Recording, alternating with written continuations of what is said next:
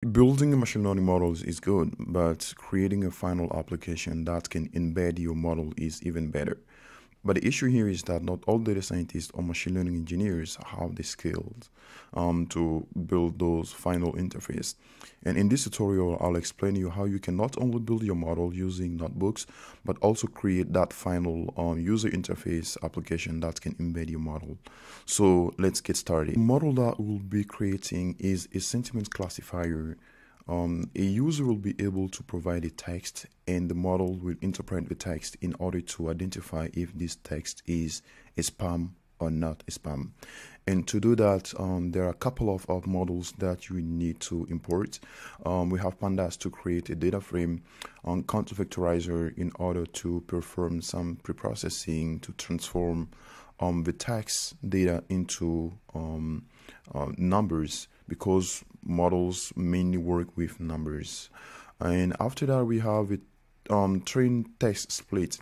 This is used to split the original data set into training and testing data set. And right after that, we'll have the multinomial naive Bayes. And the goal of this module is to create a model using the naive Bayes approach. And finally, we have the classification report and the job lab. The classification report is used to show some performance of the model, and job lab is used to serialize your model so that you can use it for further analysis. And the data that we'll be using is the spam data sets. It's available in this folder. And so let's read that we're using Pandas. And after that, we just show some 3 random observations using the sample function. And running that, we have this output. Let's scroll this a little bit down. We have this output. So we can see that we have mainly these columns, V1, V2, unnamed, and unnamed 2 to 4.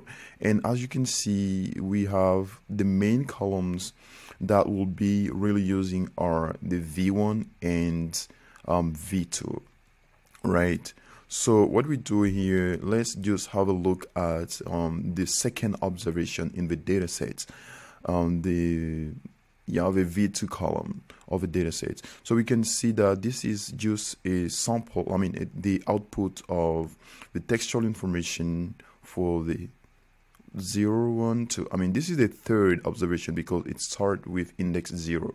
So we can see 3 entry into a weekly compile to win, FA Cup final, and so on. And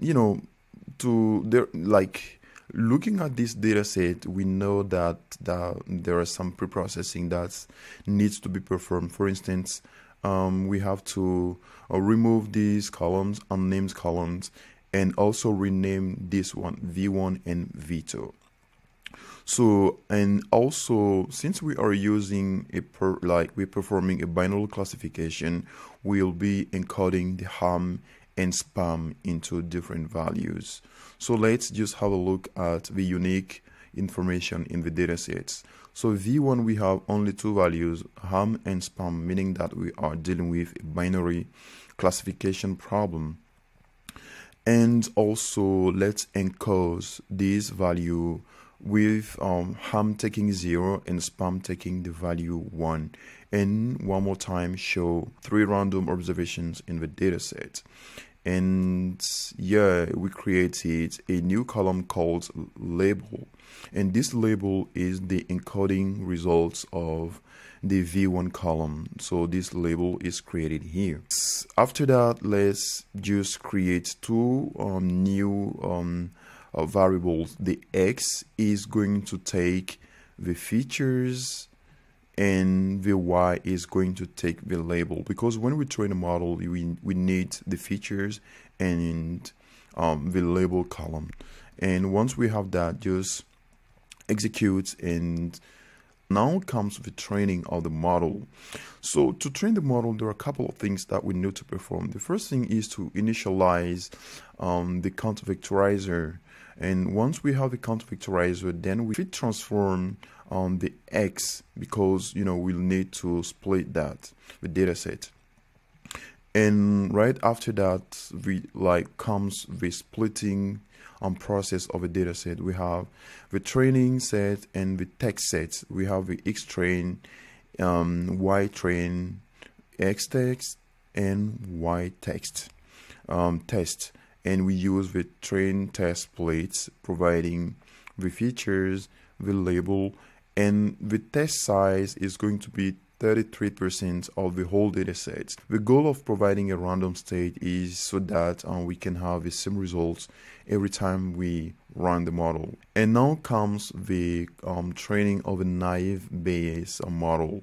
So we initialize the model here. CLF.fit is going to train the naive Bayes model on the training set. And once we have performed the training of the model, now we can perform the prediction. The Y test, which is the original label of a testing data set, and YPred is the prediction made by the model. At the end, we're going to have these final results. So as you can see here, for label 0, we have the F1 score of 99%, and for label 1, the F1 score is 94%. In this scenario, what we're going to do is to be able to reuse this model for when we're going to build the final application using Streamlit.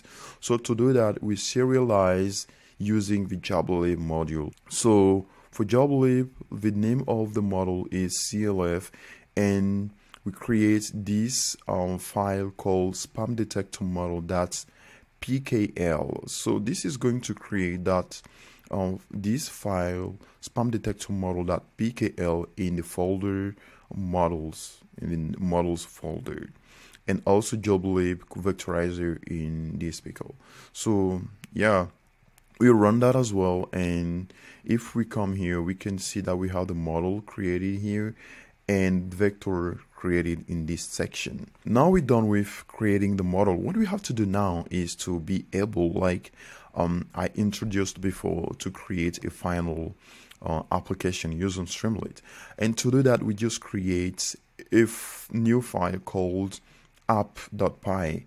And in app.py, we need to import some modules like import Streamlit. We're going to import Streamlit as st. And also we need to import JobLib. Since we have serialized the model and the vectorizer, we need also to deserialize those files that we have created. So we import JobLib. So once we have those two modules, what we do is to load the model and the vectorizer.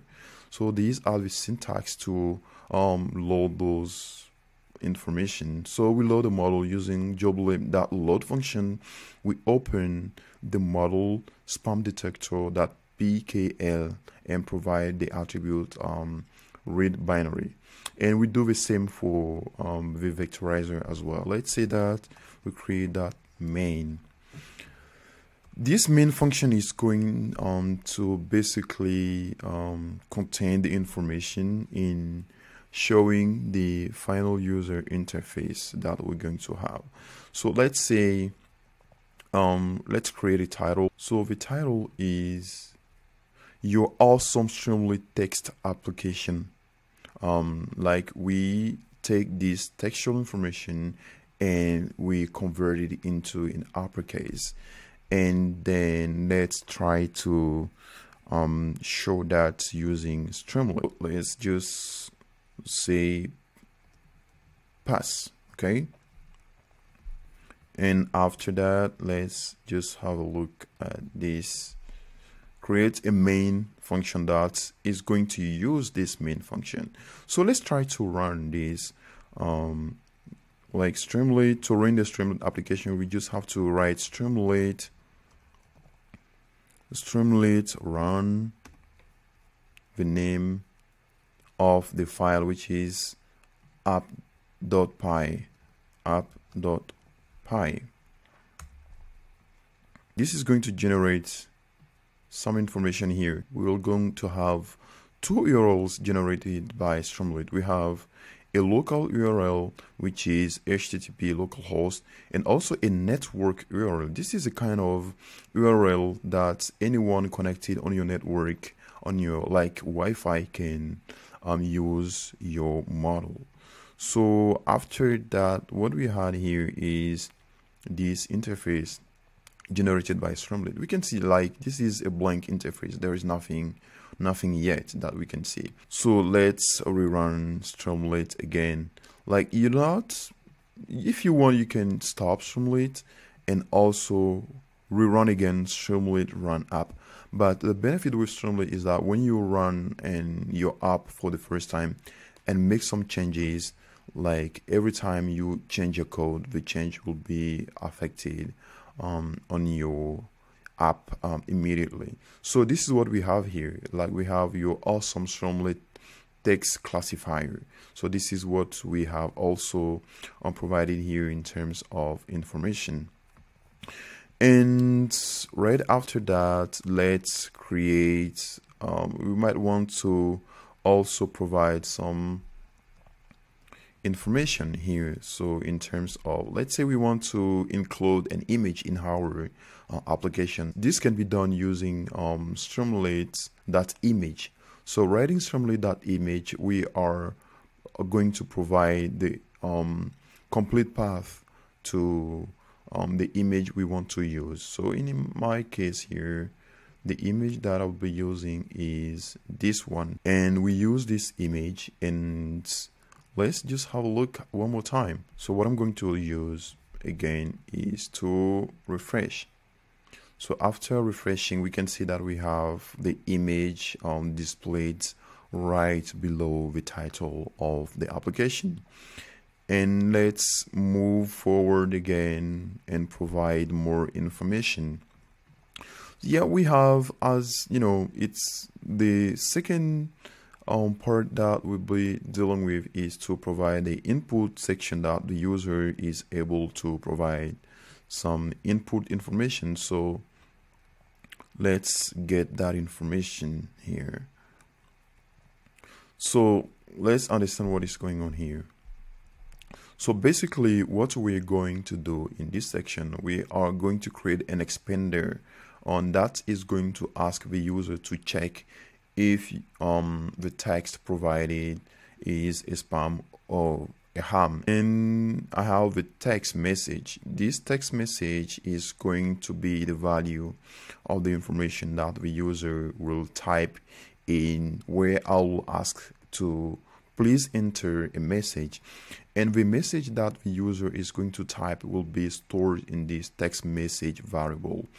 And once I have the text provided by the user, then I will have a button that is going to be used. Like in the button, it will be written predict, and once the user click the predict button, I'll call the model. This is going to use its predict function in order to make the prediction on the text message provided by the user here. Before making the prediction, we have to transform the input textual information into the corresponding numerical representation.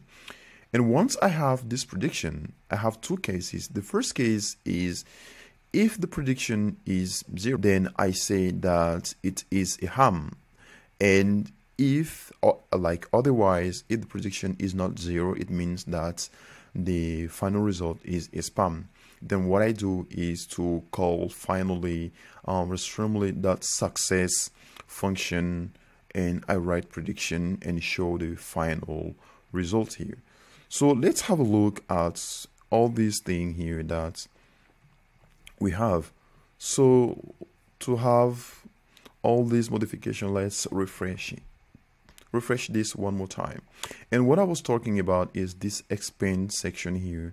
So in the expand, I have like written, please enter your message. And let's say that I'm saying that welcome on Zoom data science channel. and I am happy to have you here. And I have this text. Let's click the predict function, and the prediction is ham. Like the model predicted that the message that I've provided here is a ham. Okay, and let's try a kind of suspicious message. Please share your credit card. Your credit card is up. Make the prediction. So the model predicted this message as a spam, as you know, as a human. Like even if we look at this kind of message, we can see it's pretty like this is suspicious. So this is all I wanted to show you, you know, moving from notebook and to creating a final Streamlit application. If you have liked this video, give it a thumbs up, and also feel free to hit the like button. And also, if there are any things that you're struggling with and that you want me to cover in my next video, please drop it in the comment section so that I can add it in my next video ideas that I will cover in the future. Thank you, and bye bye.